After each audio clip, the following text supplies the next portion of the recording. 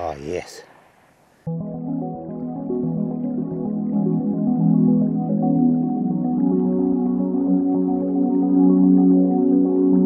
New Zealand might just be the ultimate setting for an epic hunting video. You think you've seen natural beauty, but you haven't really until you've been to this place.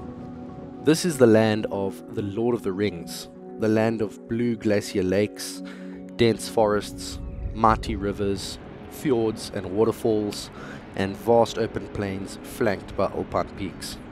This is the land where mountaineers come to train for Everest and where Antarctic expeditions begin. It's also a land of isolation, being so far from everything else on Earth that some world maps actually move it tens of thousands of kilometers just so they could fit it on the page. And while this isolation has created a very unique and very wild ecosystem, it's also made it extremely sensitive and created some big ecological dilemmas. You see, New Zealand has a grand total of 0 natural predators and 0 indigenous mammals. Yes, you heard me correctly, the country where sheep outnumber humans 5 to 1 never had mammals before settlers brought them here. And while this lack of predators is one of the reasons that livestock farming thrives here, there are some other negative implications too. Today, the hills and valleys of New Zealand are home to many mammals that were introduced for meat and fur trade. These include red deer, fallow deer, pigs, elk, and the very sought-after Himalayan tahr, which people come from all over the world to hunt here. But we're not after trophy game here, we're actually after one of the lesser-known invasive species, the wallaby.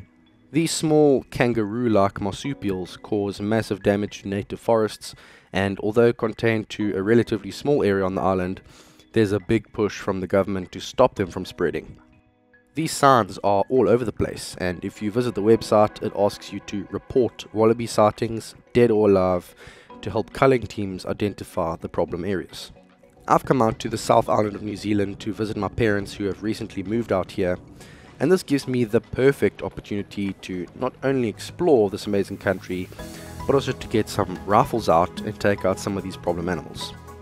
In this episode, we'll be meeting up with Jake Greenlaw, a fellow YouTuber from the channel Chase the Wild NZ, and an Element Optics Pro Staff shooter who's helped us to make some epic episodes for the Element Optics Global Hunting Series. Jake will be guiding Nicole and I up into the hills and towards some wallabies, and I can assure you, we'll be showing them no mercy. Let's do it. Our adventure begins with an early morning drive from Christchurch.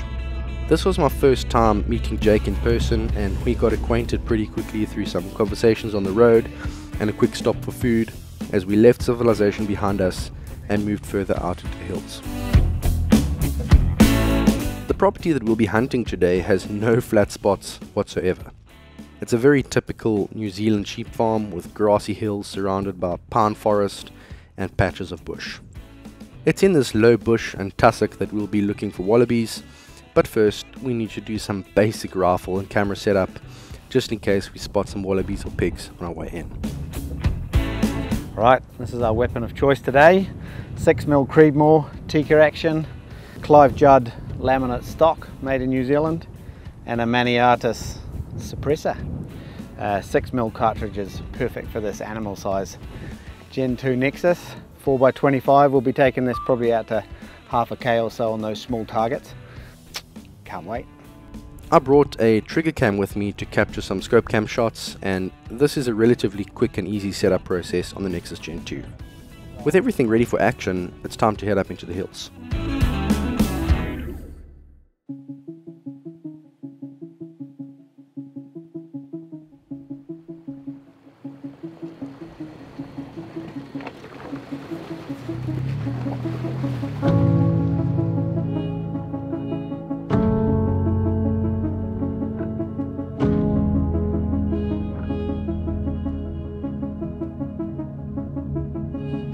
Well, this little hut behind us here is going to be our home for the next day. It's going to be our home base.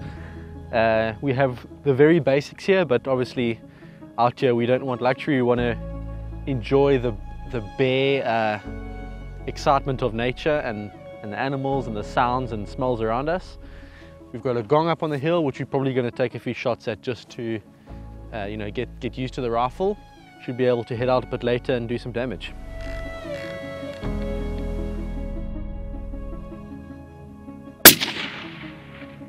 Center plate. And one more. You're clutching at straws, aren't you? Within a click of the finger.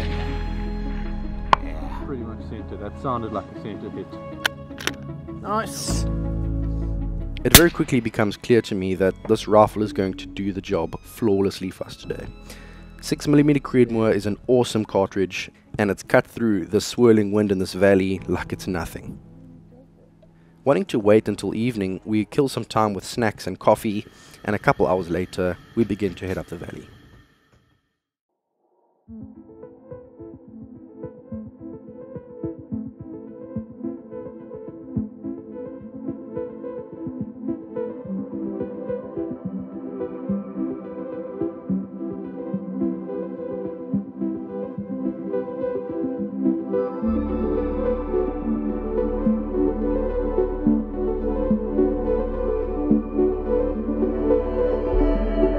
The plan is to walk along the river, stopping every 50 meters or so to scan the bush around us with a thermal.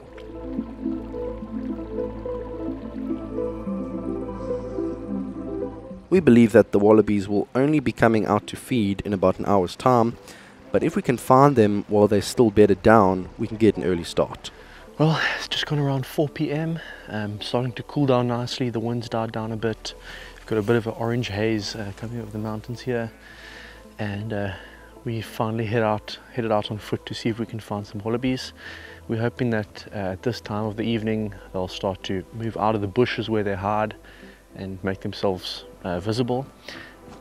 I'd probably compare it to, like, if you've watched the hare hunting videos on my channel. Hares live above the ground, but they actually hide in the thicket during the day, and they'll just flatten themselves and you won't see them, and they'll slowly come out to start feeding in the evening, and that's when they become visible to us. So yeah, Jake's just kind of scanning the hillside here with the thermal.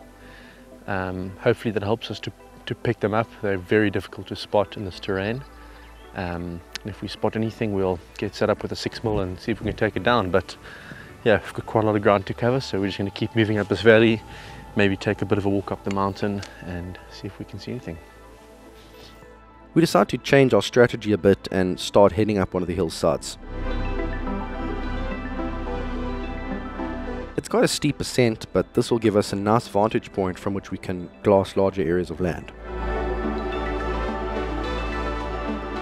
We spot one in a gap, seemingly unaware of our presence, but as I try to move through a ditch to get into a shooting position, he spots our movement and he's gone in a flash. It's amazing how these things just vanish into the tussock. There was a wallaby sitting so nicely in the gap there, but we decided to move a little bit closer, and as we came through the valley, I think he must have noticed the movement. Gone. So yeah, it's just how hunting goes, but we'll keep at it. First one spotted, I'm sure we'll have some more coming along soon. He's likely making his way that way round. Yeah. We're going to go up and come back that way anyway.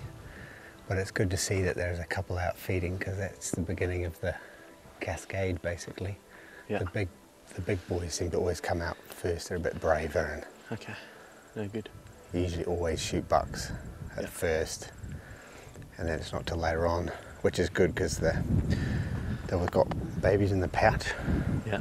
I always feel bad about shooting. What do you call the males and females? Bucks and does? Yeah, I guess so. Really? Yeah. Interesting. We've got, with the 22s from the bottom to the top, we've got 20 and 21 with 21 shots. And that evening before night, just That's cool. They just start coming out. Yeah. It's like shooting monkeys. Yeah. All of a sudden, I get another opportunity, and this time, I don't wait around. Nice. Hey, That's my first wallaby. yes. Nice one, mate. Yeah. Good stuff, Thank you, mate. man. Yeah, that was cool. So, we saw one up here, got away from us. Saw one down here, got away from us. But the third one, we managed to see him halfway up the hill. Jake actually spotted him, was it with a thermal? No, just my eyes. Just with his eye. I think I just got a piece of him, but obviously with a 6 Creedmoor with match bullets that did the job really nicely. Oh yeah, well, he's running down. Saw him just roll down, and yeah, we got him. He's not going to rub that one off. Very and now's cool. the time to keep your eyes out because they get a bit restless after a shot. Yeah. Once again, local knowledge proves to be spot on. The commotion brings out another wallaby, which I catch out of the corner of my eye, and once I'm sure I can place a shot on a good chunk of his vitals, I squeeze off the trigger. Yep, that's a wallaby. It was a wallaby. Yep, was a wallaby. And yes, I was recording. Oh, wow, these things, I actually can't believe how well they hide in this terrain. It's like, I mean, if you just looked at this, there'd be very few animals that could disappear in grass and low brush like this, very few. And these things just vanish. You'll see them for a few seconds, then they'll kind of jump behind a bush, and then they'll miraculously appear behind a different bush. So I just saw one, geez, that was close, probably 70, 80 meters. Yeah. And I saw him move, and then I sat and looked at him through the scope, and he was keeping so still that I couldn't tell if it was a wallaby or a rock. It was insane.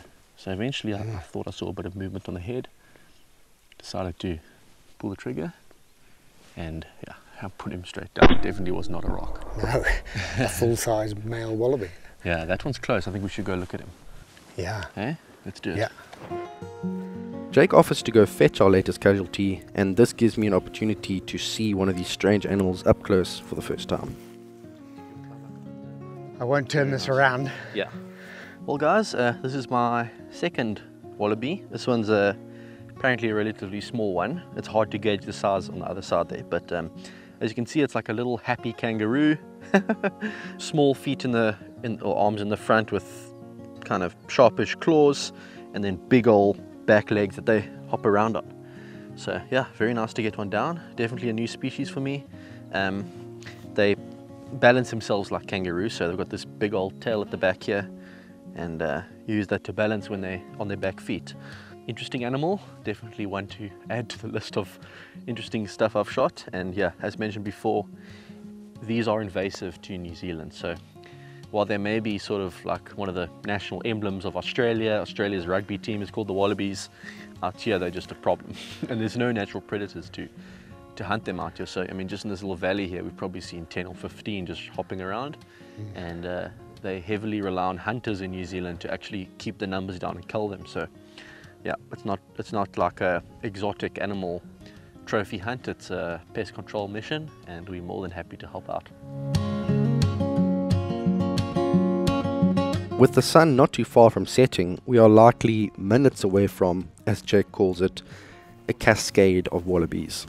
We're expecting many of them to come out, and we want to be in position when that happens. So we move further up the valley towards a particular spot that Jake wants to take me to. On the way, we spot a lone wallaby moving across the valley, and I take a quick sitting shot, timing my trigger pull perfectly. Sacked it. Beautiful. Unsteady. I think I might have, well, I hit record, but I think there might have been a bit too much recoil of my knee to get it on camera. Yeah. What is the distance? 200. 200 yards? Yeah, mate. Off the knee? And he went, Yeah, I felt good on that one. like he'd been hit by a jacket. Yeah, perfect. Good. We don't have time to hang around though. We really want to get up to our sniper spot, and when we do get there, oh, is it worth it? We have just hit the Motherload.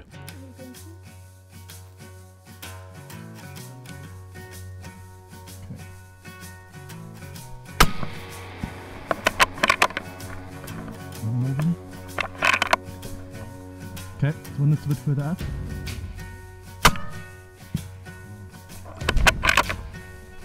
One.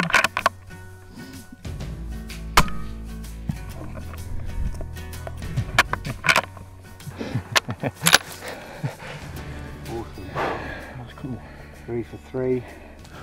See the one at the back there? Yeah. Okay. Yeah, the one at the back there. I'm recording. Same shot placement as last couple. Yeah. Yeah. Sacked it. Dead. The other one's bouncing towards it. Yeah. Might stop on the same one. No, he's gone around the corner. Yeah, ooh, up on the hill. Yeah, I can just see his head. Okay, see him there? Yeah.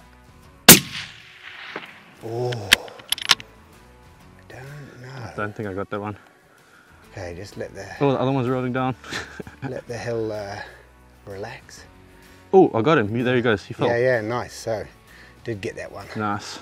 Well, Jake was right. Day started off very quiet and slow. We saw nothing basically the whole day, and as the sun started to dip, the activity levels just gone up. We literally just got 5 within a few minutes in the space of probably 50 meters or 100 meters of each other.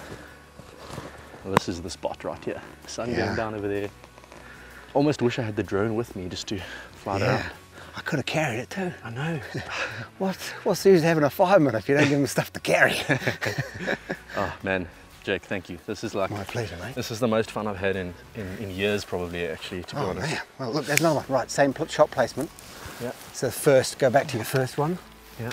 On the left, just up from your first body. Up on the left. Trying to see him there. Okay, yeah, got him. You might have to go 1.5 dial for him. Okay. Right, I've just seen this one again, number 6. Dial when ready, Matty. Okay.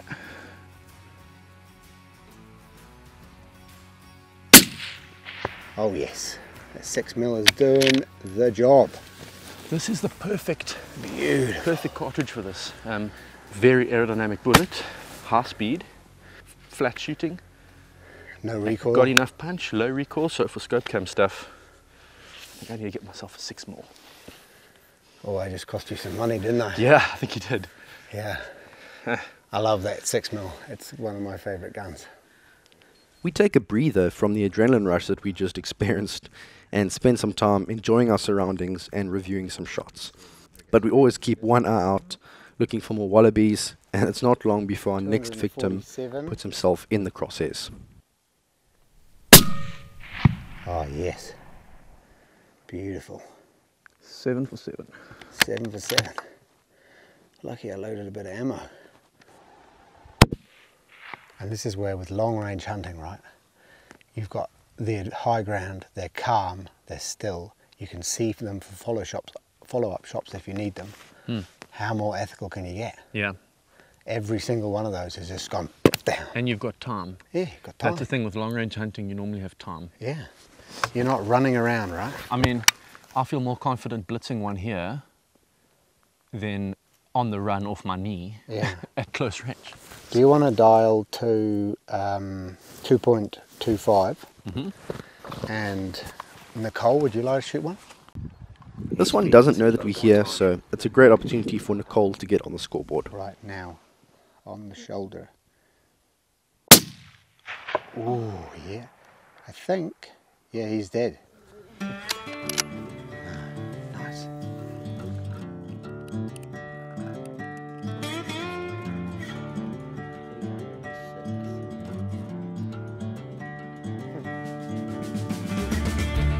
These are a prototype set of our new Helix HD binoculars. By the time you watch this, I'm sure they'll be available to purchase, but just to show you, this is the kind of prototype testing that we do. We don't just test in a lab.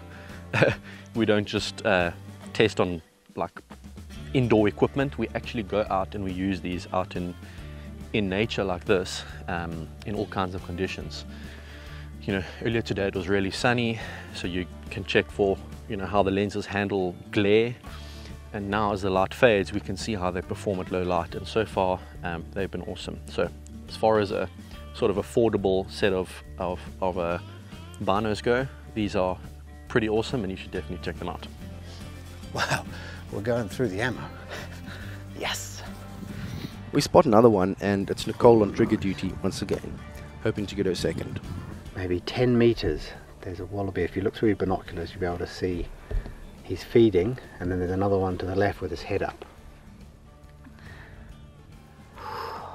It unfortunately hops back into the tussock, but we stay put knowing that more will show up and Nicole makes the next opportunity count. Yes. Oh, yes. Yes! Oh, that was a good shot. It was. Thanks so much for the help. Yo, yes. That was great. Wicked. Yo, it's so nice just to watch him go straight down. Oh, that's fantastic. Stone cold killer. Yes. 1.6 dialed. Yep, 1.6 dialed. Record yet.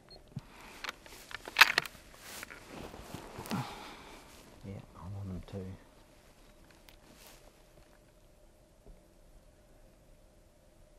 Oh yes.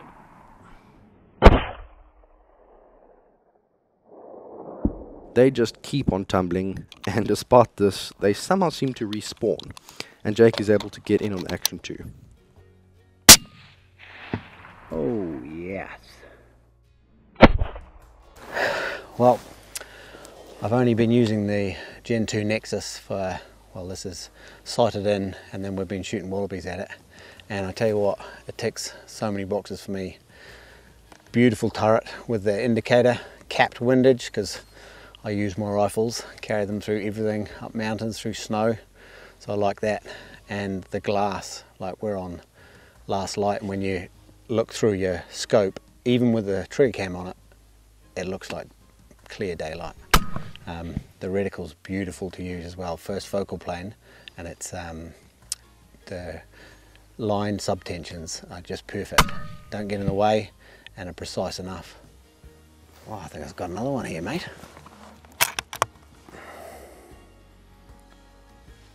And you, Nicole? Oh yeah.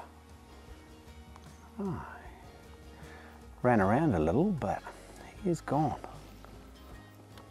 Oh, that's nasty. Big hole in him. Wicked. Oh, yes. I'm nicking all your fun here, mate. Well, this exceeded my expectations, especially this section here where we've just been kind of hammering in from this little perch up on the hill here. But we are losing light, which means it's going to become harder to film stuff with the cameras. It's not an issue for the Nexus. We're seeing stuff very easily with our eyes through the scope, but yeah, we do want to get stuff on camera. So what we're going to do is going to make our way all the way down to the hut. We're going to make some dinner, we're going to charge up some batteries, and then later on we're going to head back out with the thermal, and yeah, I think we're going to pick up a lot of these wallabies with a thermal. Jake tells me they're crawling all over these hills. I mean, there must be thousands on just this area you're seeing behind me here. Thousands. I mean, we've got probably 10 plus in one little valley here. It's insane. But that's what we're going to call it for now. We'll head down and we'll see you guys later. In the next episode, we'll be bringing out the rimfires and heading up the mountains once again for round 2. It's going to be another slaughter fest. There's no other way to describe it, so be sure to subscribe and we'll see you then. Thanks for watching.